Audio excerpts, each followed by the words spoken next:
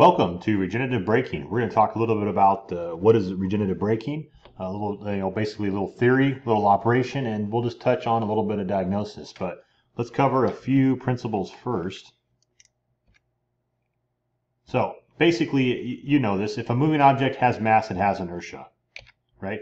Inertia is the resistance of an object to change its state of motion. And an object in motion tends to stay in motion, and an object at rest tends to stay at rest, unless acted upon by an outside force. You're like, what does this have to do with auto mechanics? We're getting there. But just again, think about that. If your car's cruising on the road, it took energy to get to that point, right? You went from having potential energy to kinetic energy, and then you're cruising on the road. You need something, another energy force to act upon it to slow down, to stop it. It's going to want to stay in motion unless something else acts upon it. So, faster an object is accelerated, more force has to be applied to stop it. Likewise, it takes more force to start accelerating a heavier object. This seems kind of obvious, but it's something we need to go over. Force equals mass times acceleration. So another equation, F equals ma. Remember Ohm's law? We had that whole pi circle chart. This works the same way. Okay, so F on the top, M and A on the bottom. That's your mass and acceleration. The engine applies torque to turn the wheels, which, due to friction between the tires and the ground, causes the vehicle to propel. When standard brakes are applied, it's just a friction device that's applied to the disc or drums to stop the wheel from turning. We're transferring that energy into heat, right? So you know that brakes get hot. They create heat, smoke, smells, whatever. All of that energy is being turned into that. We're not creating or destroying energy, we're just transferring it. So the friction between the tires and the ground is what stops the vehicle, and then here's that heat. So here's a little picture showing you an extreme situation of that heat. But basically it's not recovered, it's just lost. That energy is just gone. But up until now, nobody cared. So that's it. Well, now people care. So reclaiming this energy in a hybrid. Now I'm going to use kind of the analogy of a fixie. That's why you see a bicycle sprocket right there and a bike pedal, because it's going to be very similar to that. So think about a bicycle without a clutched hub. If you've ever ridden a fixie bicycle, you know what I'm talking about. Basically, when you turn the crank, the sprocket, right here, the wheels turn. If the wheels turn, the crank it turns. If you're pushing on this pedal, that's the driving sprocket. Over here being driven is the rear, that's the driven sprocket. But if you coast, the driven becomes the drive, and the driving becomes the driven. The energy goes backwards. If you've taken transmissions class, you know what I'm talking about. If not, you'll hear about it then. But that's basically what's happening. So what we're trying to do is create a negative torque. And again, it's going to be kind of hard to explain via PowerPoint, not there in class on the whiteboard, but I'm going to do my best to do this. And the negative torque is basically what we're doing with regenerative braking. So if you think about that fixie again, if I'm cranking this sprocket, let's say according to this picture, we're going counterclockwise. I'm pushing down on the sprocket.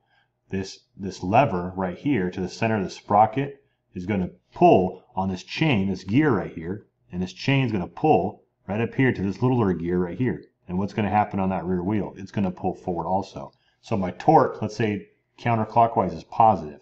That's a positive torque and a positive RPM.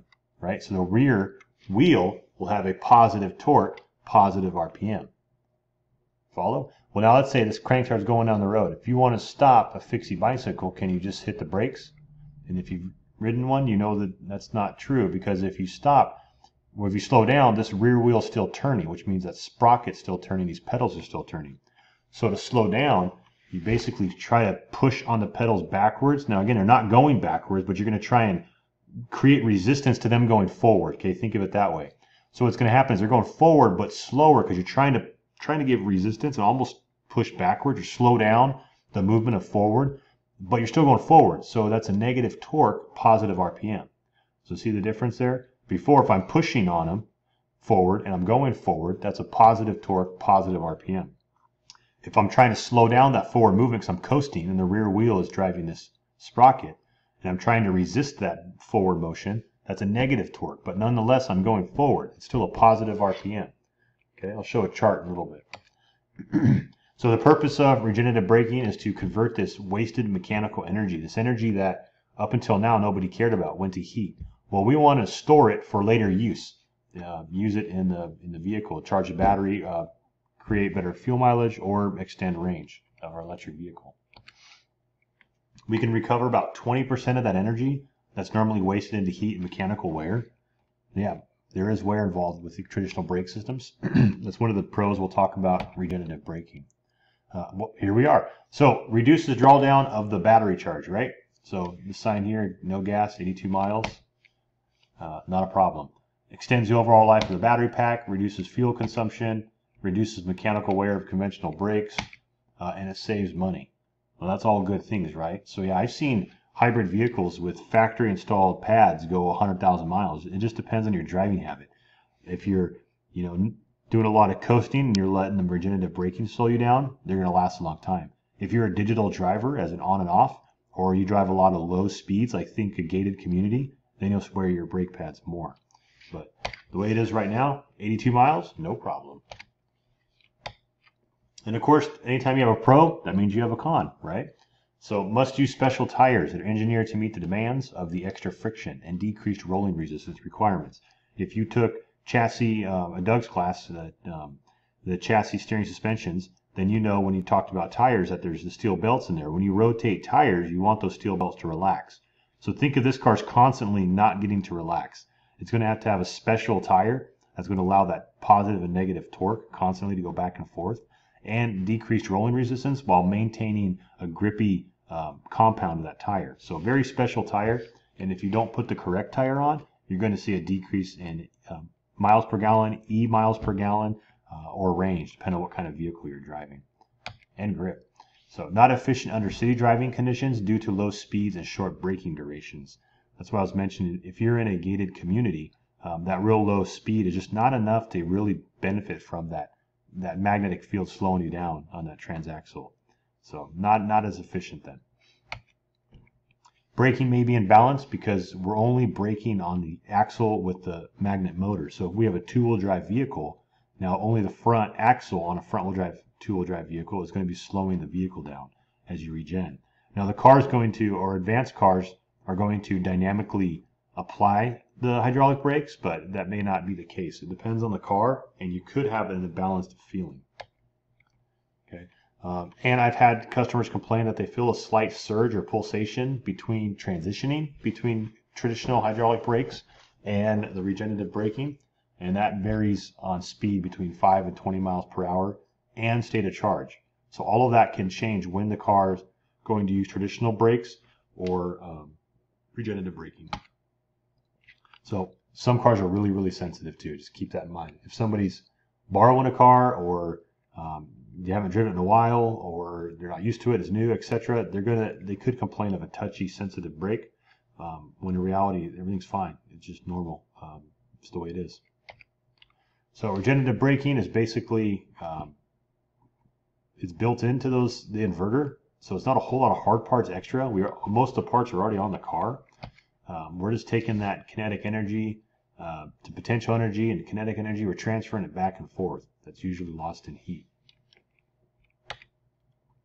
So again, the system requires minimal mechanical or electrical changes to achieve this, because everything's there. You remember in the previous lesson I talked about motors and generators. In a motor, you're taking electrical energy to make a mechanical movement. In a generator, you're taking that mechanical movement to create electrical energy. So the parts are already there, but what we're doing is we're allowing that negative torque, the coasting of the tires and the gearing, to move that magnetic field to charge the battery, extend the range, etc. So most of it's software and algorithms. It's actually quite impressive too. So to use the electric motor as a generator, the rotor RPM must be faster than the stator frequency, and I'll talk about that with a supplement video. Normally I do this on the whiteboard, but again, I'm going to film myself writing on a piece of paper. I'll talk more about how it actually creates this negative slip. Okay, so we'll go over slip later. And again, we'll cover this in the next video. Skip through some of this. Yeah, I'm going to skip this too.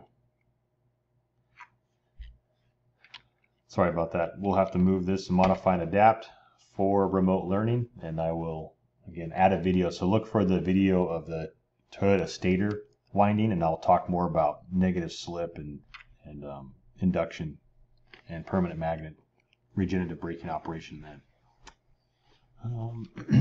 So let's see, yeah, that's a slip. And this will be on the PDF if you want to read along. You can pull up the PDF and watch the video. It's up to you.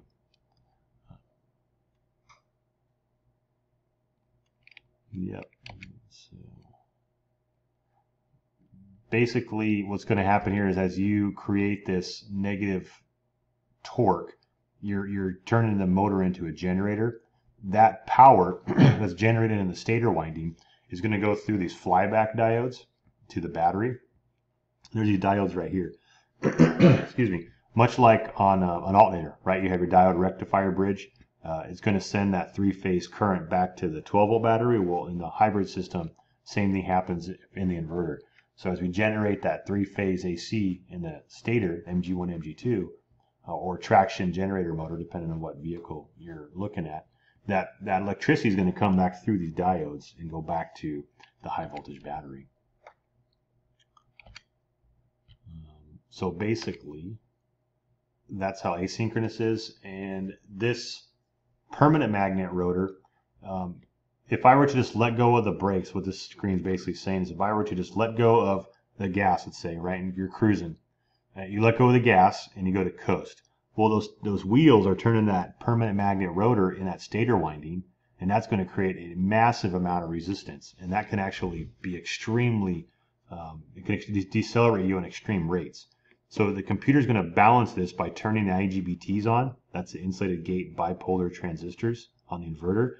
The computer will power that so that the net gain isn't that they're all the way fully on regen. Like the motor isn't just fully off. They're going to power it on a little bit to kind of, again, like that fixie, slow down the process, but not just let go, let it just, either slam you through the windshield or whatever. So more on time means less regen, less on time means more regen, and the vehicle can control that via those IGBTs and flyback diodes. So if something were to fail, resulting in uncontrolled regenerative braking, excessive levels of current would be delivered to the battery, causing permanent damage and possibly fire.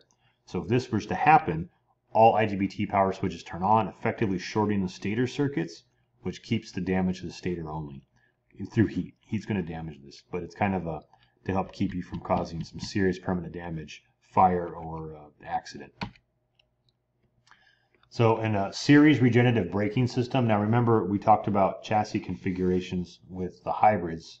You had series and parallel. Series meaning that you had the ICE as an onboard generator turning a MG1 or a generator motor, and then that's going to create electricity to either store in the battery and or power MG2 traction motor to propel a vehicle.